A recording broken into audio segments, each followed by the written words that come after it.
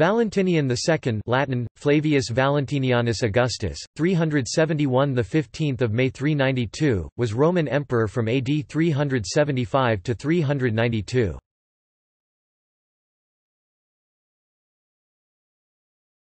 Topic: Early life and accession 371 to 375. Flavius Valentinianus was born to Emperor Valentinian I and his second wife, Justina. He was the half-brother of Valentinian's other son, Gratian, who had shared the imperial title with his father since 367. He had three sisters, Galla, Grata and Justa. The elder Valentinian died on campaign in Pannonia in 375. Neither Gratian, then in Trier, nor his uncle Valens, emperor for the East, were consulted by the army commanders on the scene. Instead of merely acknowledging Gratian as his father's successor, Valentinian I's generals acclaimed the 4-year-old Valentinian Augustus on the 22nd of November 375. The army, and its Frankish general Meribads, may have been uneasy about Gratian's lack of military ability, and so raised a boy who would not immediately aspire to military command.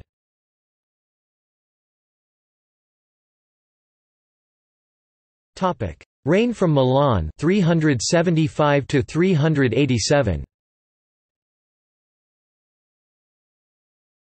Gratian, forced to accommodate the generals who supported his half-brother, governed the Trans-Alpine provinces including Gaul, Hispania, and Britain, while Italy, part of Illyricum, and North Africa were under the rule of Valentinian.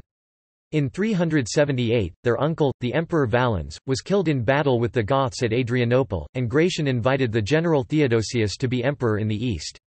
As a child, Valentinian II was under the influence of his Arian mother, the Empress Justina, and the imperial court at Milan, an influence contested by the Nicene bishop of Milan, Ambrose. Justina used her influence over her young son to oppose the Nicene party which was championed by Ambrose. In 385 Ambrose refused an imperial request to hand over the Portian Basilica for the celebration of Easter by the imperial court. When he was summoned to be punished to the imperial palace, the Orthodox populace rioted, and Justina's Gothic troops were prevented by the archbishop himself, standing in the doorway, from entering the basilica. Justina was forced to back down. Afterwards, Justina ordered legislation to rescind the penalties enacted by Gratian and Valentinian against heresy, proclaiming universal toleration. When Ambrose was found, as no doubt she had intended, to have determinedly infracted the new laws, Justina again tried to have him banished, and Ambrose was forced to barricade himself, with the enthusiastic backing of the people, within the walls of the basilica. The imperial troops besieged him, but Ambrose held on, reinforcing the resolution of his followers by allegedly unearthing, beneath the foundations of the church, the bodies of two ancient martyrs. Theodosius, the Orthodox Emperor of the East, interceded, forcing Justina to again relent. Magnus Maximus was to use the emperor's heterodoxy against him. Valentinian also tried to restrain the despoiling of pagan temples in Rome. Buoyed by this instruction, the pagan senators, led by Aurelius Symmachus, the prefect of Rome, petitioned in 384 for the restoration of the Altar of Victory in the Senate House, which had been removed by Gratian in 382. Valentinian, at the insistence of Ambrose, refused the request and, in so doing, rejected the traditions and rituals of pagan Rome to which Symmachus had appealed. In 383, Magnus Maximus, commander of the armies in Britain, declared himself emperor and established himself in Gaul and Hispania. Gratian died while fleeing him.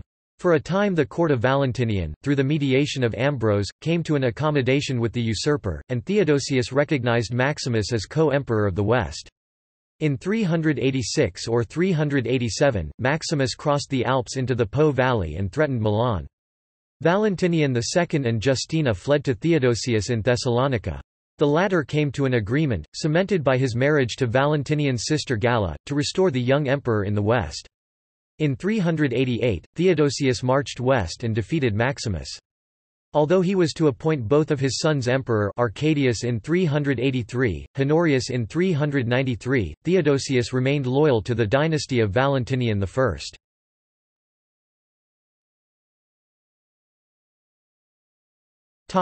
Reign from Vienne 388 to 392.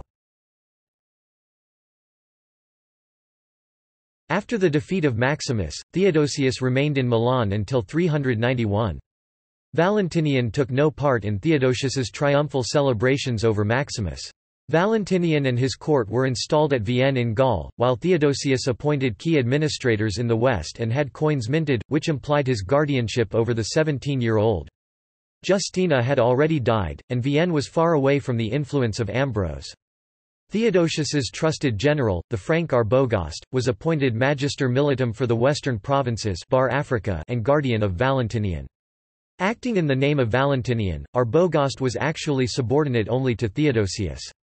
While the general campaigned successfully on the Rhine, the young emperor remained at Vienne, in contrast to his warrior father and his older brother, who had campaigned at his age.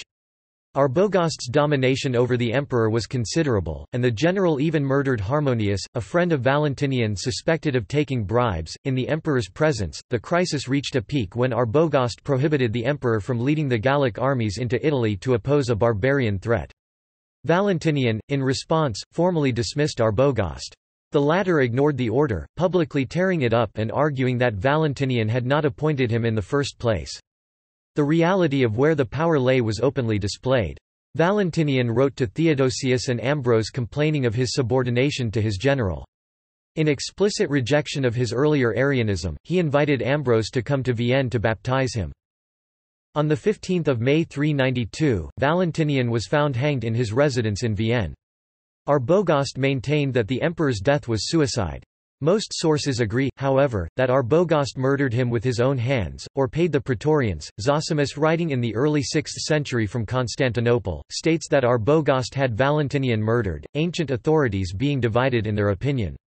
Ambrose's eulogy is the only contemporary Western source for Valentinian's death. It is ambiguous on the question of the emperor's death, which is not surprising, as Ambrose represents him as a model of Christian virtue. Suicide, not murder, would make the bishop dissemble on this key question. The young man's body was conveyed in ceremony to Milan for burial by Ambrose, mourned by his sisters Justa and Grata. He was laid in a porphyry sarcophagus next to his brother Gratian, most probably in the chapel of Sant'Aquilino attached to San Lorenzo. At first Arbogast recognized Theodosius's son Arcadius as emperor in the west, seemingly surprised by his charge's death. After 3 months, during which he had no communication from Theodosius, Arbogast selected an imperial official, Eugenius, as emperor.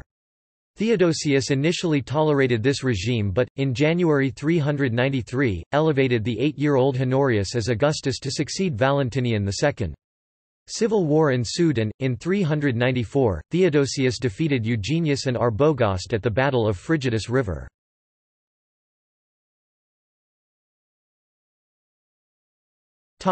Significance. Valentinian himself seems to have exercised no real authority, and was a figurehead for various powerful interests, his mother, his co-emperors, and powerful generals. Since the crisis of the 3rd century, the empire had been ruled by powerful generals, a situation formalized by Diocletian and his collegiate system. While Constantine I and his sons had been strong military figures, they had also re-established the practice of hereditary succession, adopted by Valentinian I. The obvious flaw in these two competing requirements came in the reign of Valentinian II, a child.